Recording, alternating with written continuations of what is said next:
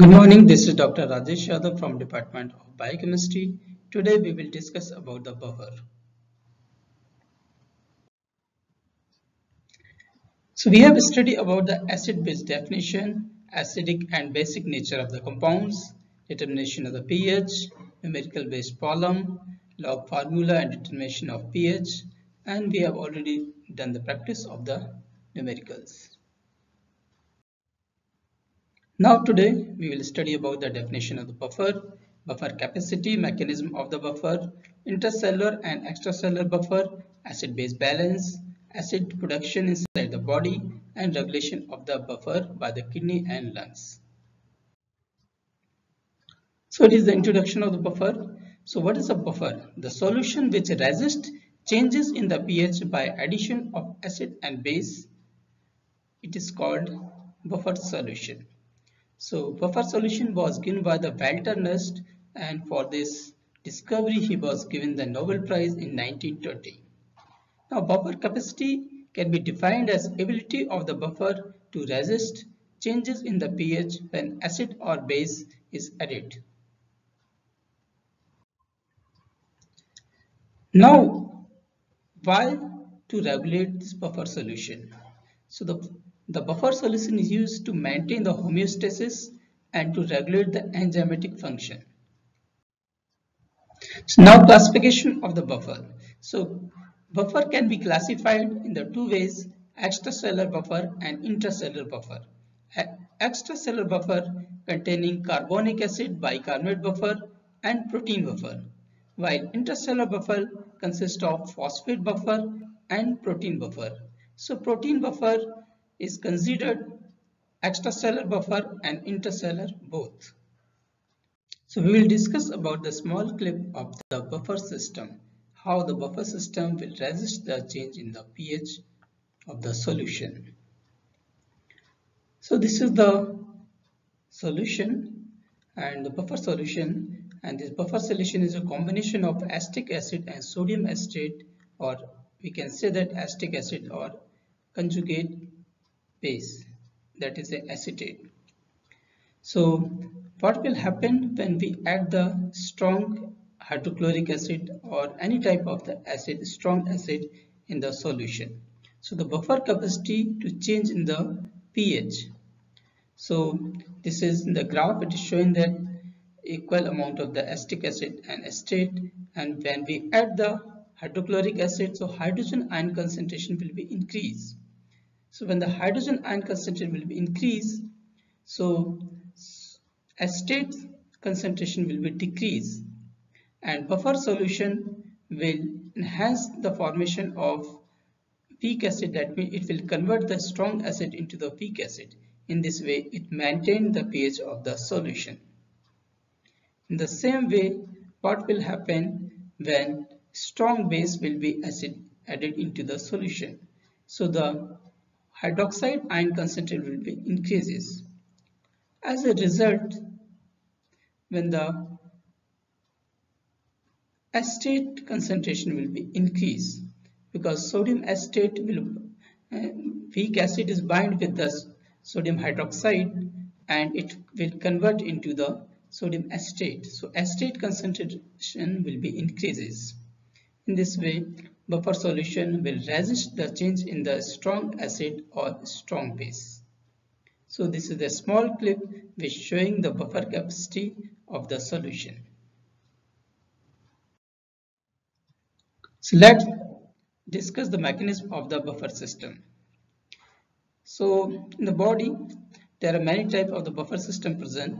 I would like to explain the buffer system with a small example, like the combination of acetic acid and sodium acetate is act as a buffer system.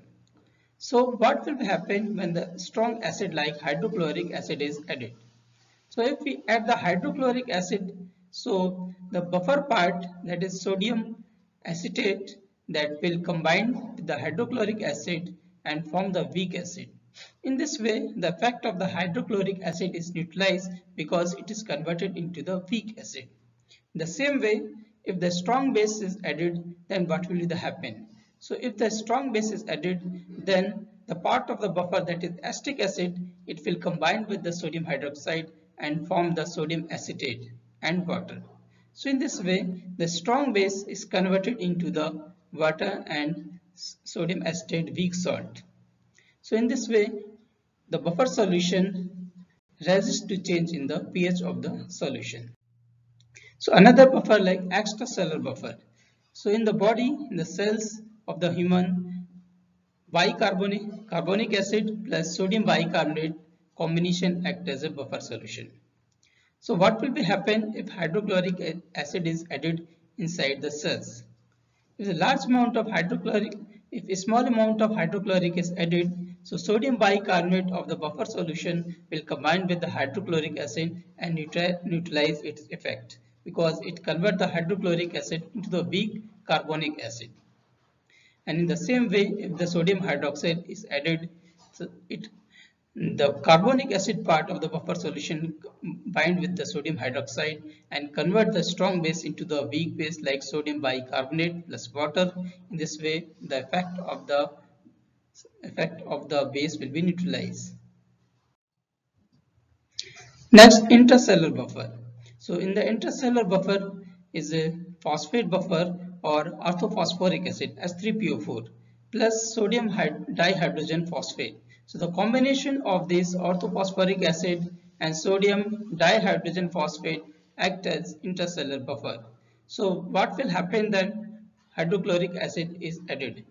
So sodium dihydrogen phosphate combined with the hydrochloric acid and form S3PO4.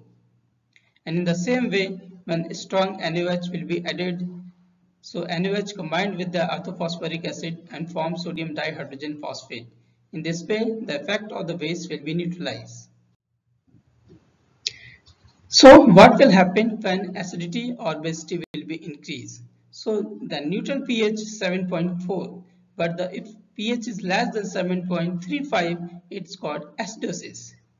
When the pH below 7.25, in the central nervous system depression and coma occurs. When pH above 7.55, hyperexcitability, tetany, and when the pH greater than 7.5, it causing death. Also, when the pH less than 7, it also causes death.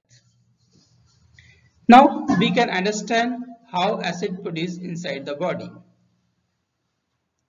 So there are some metabolism through which acid is produced inside the body. So the carbonic acid is produced 60 to 80 milliequivalent per day, because when the carbon dioxide combined with the water and form the carbonic acid inside the cells. And 1 mole of the glucose produces 2 mole of lactic acid. Sulfur protein gives 3 gram sulfuric acid. Phosphoprotein and nucleoprotein like 3 gram orthophosphoric is present through the orthophosphoric acid produced from the phosphoprotein and nucleoprotein, and hydrochloric acid, which is produced by the oxyntic cells in the stomach. Now we will discuss about the protein buffer system. So buffering capacity of the protein depends upon the pK value of the ionizable side chain. The most effective group is histidine imidazole group. Its pK 6.1. And in albumin, 16 histidine is responsible, while in the hemoglobin, 38 histidine is responsible for the protein buffer. So protein buffer is depend upon the amino group and carboxylic group present in the protein. So amino group is attached to the amino terminal. Neutral pH. At the neutral pH, amino group is actually NH3 positive rather than NH2. And in acidic medium, it becomes NH3 positive, while in the basic medium, it becomes NH2. In the same way, at neutral pH, the carboxylic ion is present in the form of carboxylate COO negative instead of COOH. In acidic medium, it becomes COOH, and in basic medium, it becomes COO negative.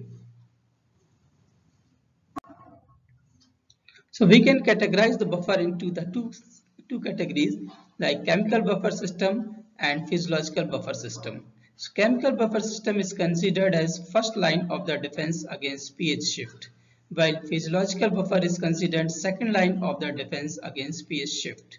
So chemical buffer including bicarbonate buffer system, phosphate buffer system and protein buffer system. While physiological buffer considering respiratory mechanism and renal mechanism.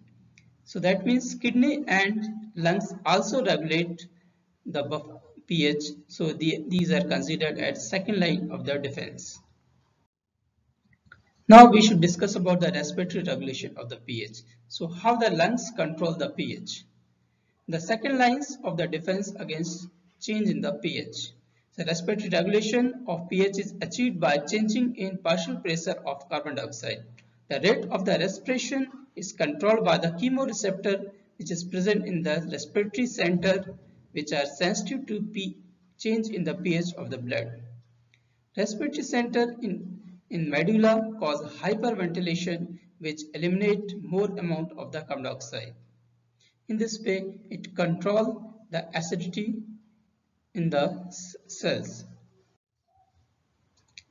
So, if we are running, then the metabolism will be increased and more carbon dioxide will be produced inside the cell in compared to the oxygen. So, in order to remove this carbon dioxide, lungs start hyperventilation. As a result, increased carbon dioxide will go outside of the lungs. And in this way, lungs regulate the pH and act as a buffer system. Now, renal regulation of the pH. So, how the kidney regulate the pH? So, in the tubular cells of the nephron, carbon dioxide and water which combine in the help of enzyme carbonic anhydrase and form carbonic acid H2CO3, which will break down in the hydrogen and bicarbonate ion, and hydrogen ion come into the tubular lumen, and in this way hydrogen will remove through the body and it regulates the acidity. While kidney also control the basicity, in the tubular cells glutamine is converted into the glutamic acid with the help of enzyme glutaminase, and ammonia will be released. So ammonia is basic in nature, so it will increase the basicity. So tubular cells release the ammonia, and this ammonia will come into the tubular lumen and combine with the hydrogen ion and form ammonium ion, and in this way ammonia ion will remove through the body. In this way kidney regulate acid and base balance, and kidney regulate the pH. Now that we can study about the regulation of the water. When inside the border the insufficient water is present, then decrease of the blood volume.